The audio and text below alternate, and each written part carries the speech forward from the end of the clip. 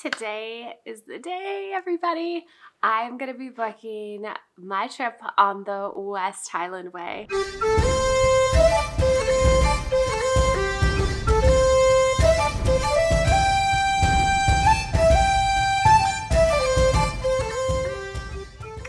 I am so excited to do this. I am a little bit nervous because I only have a few months until when I would like to go, which would be mid-May. I'm hoping that I'm not too late, but I have good thoughts about it. I'm gonna make it work. So I'm gonna take you with me as I do all my routing and my booking today, in hopes that it'll also help you see kind of how this process is and just how to kind of go about putting together the perfect trek based on your needs. So let's get to it. The West Highland Way has its own website, and it is a great website and resource. Not every trek will be like this. So they have all these different resources that you can use as a trekker. So the first thing that I really want to go over is the route. I know that I want to take a little bit longer than most people for this route, so I can really just enjoy the time there because it's Scotland. It's gonna be amazing and super cool. And I haven't done a trek in a while, so I wanna work up to the mileage. So based on that and looking at the itineraries, it looks like the longest one that is on this website is for 7 days, and the mileage looks pretty good, but 7 days, no rest days, which is doable, but I really want to make this longer. So I'm thinking about breaking up a couple of these days, but I don't really have any idea just looking at this if there's stops that I can actually make. If you've never been, there's not a whole lot of towns or accommodation all over in the Highlands. And then I want to add in a couple of rest days possibly in some of the more beautiful areas, just so I can really kind of take in the scenery and just enjoy myself. First and foremost, I want to start a Google Doc, put all this information in there, and then I can start making some notes about some possible different stops.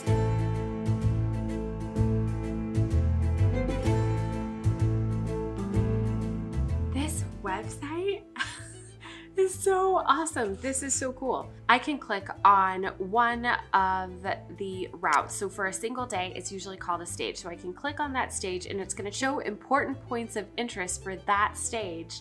And then at the bottom, it gives me an elevation profile and then says just kind of what to expect for distance, terrain, and anything I should be aware of. The only thing that I need to do is just to keep in mind of the height range is look at the meters and translate those into feet, because I'm an American and for some reason we use feet, but whatever, I can go ahead and do that. This is gonna make my job a lot easier in order to break things up. First day looks awesome. I think we're gonna go to Dryman.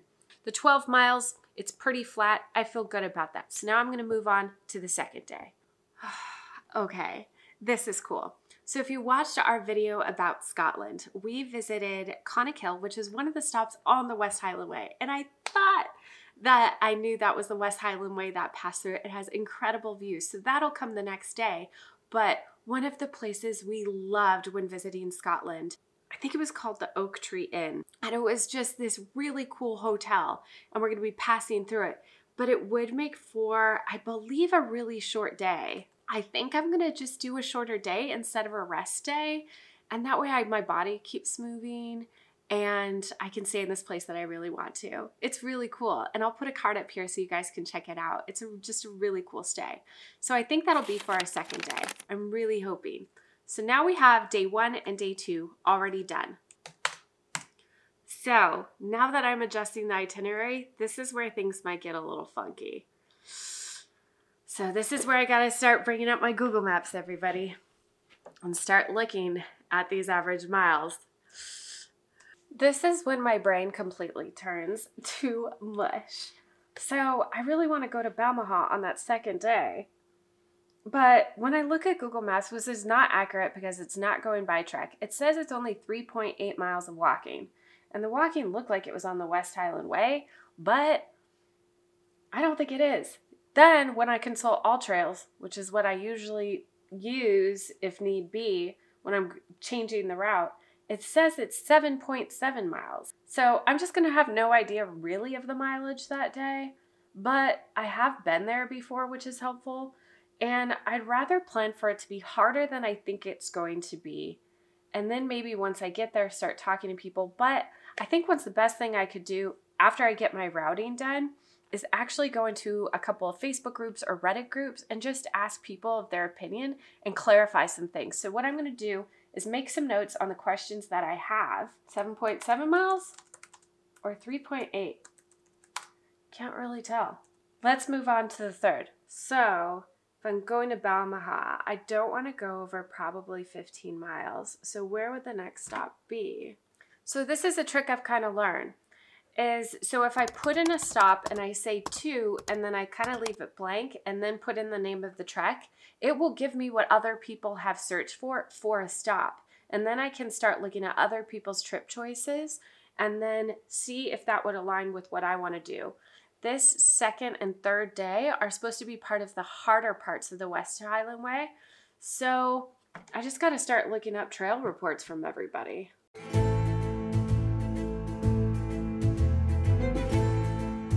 Okay, this looks good. After a bit of research, it looks like I'll just do a shorter day the next day because it's all supposed to be somewhat moderately challenging. At least that's what All Trails is saying right now. So I'll do about 8 miles the next day. That generally feels pretty good. Like have a harder day, a little bit shorter, harder day, a little bit shorter. That way my body stays in motion, but I'm not really pushing. I feel pretty good about that for my first big trek of the year. And I think Brian will be okay with that too, if he comes. This is actually feeling pretty easy to route. So I think I'm gonna just finish it up like all the rest of the stops and just do it that way. So I'm just gonna get to it and finish up the rest of the days because this feels like I'm in a pretty good groove right now.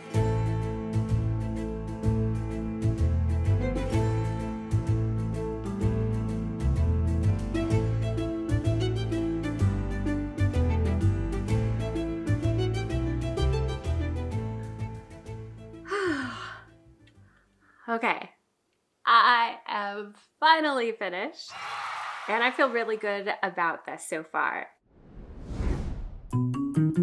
Okay, so while I wait for my tea to boil, I wanted to tell you all something that I found while looking at the West Highland Way. And this is something that was in the back of my mind and I was thinking, maybe I might do it, but I'm gonna do it.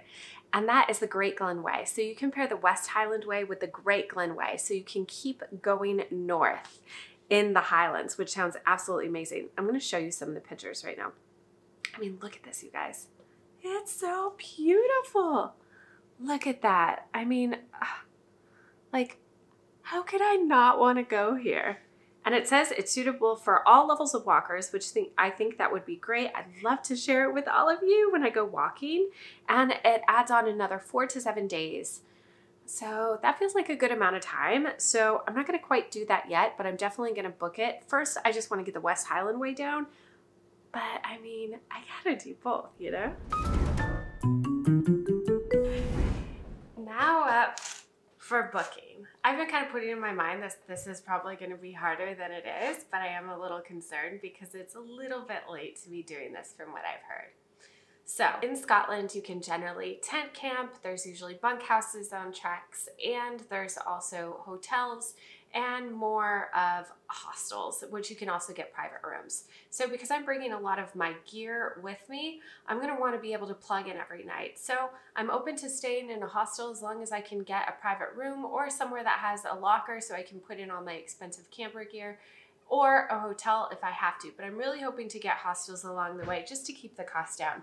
So the one thing I like to use when doing any of these is booking.com. I just hope booking.com is really gonna have everything. If not, the West Highland Way does have some suggested accommodation. Even though I have my route, it's because I like to find things that are generally on the route. That way, if after a long day or something happened, I'm not going like 4 miles off the route. I try not to take any taxis whatsoever. And already on this first one, it looks like there's only 2 options available. And even a tent spot at this current price is $85 US. And there's the only 2 that are left. So I think I know what I'm gonna go with here. And of course, for Balmaha, I'm gonna book that Oak Tree Inn, and it looks like there's availability. So I'm super excited about that. They have an amazing Scotch selection and healthy food, vegan options, and just gluten-free options. So I think it's a really healthy and just good choice overall. Going through a lot of these stops, it looks like a lot of different things are already booked through booking.com. Which is a bummer. It's not the end of the world though. But this is going to be a little bit more time consuming and harder than I thought. So now I think we just got to start calling around and seeing if the places that I want to stay have availability.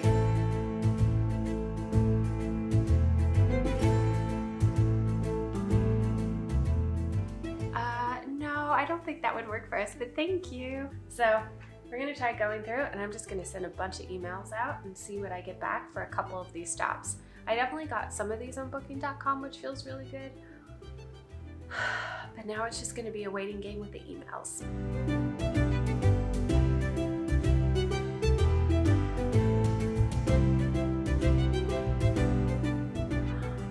You guys, I am finally finished with booking.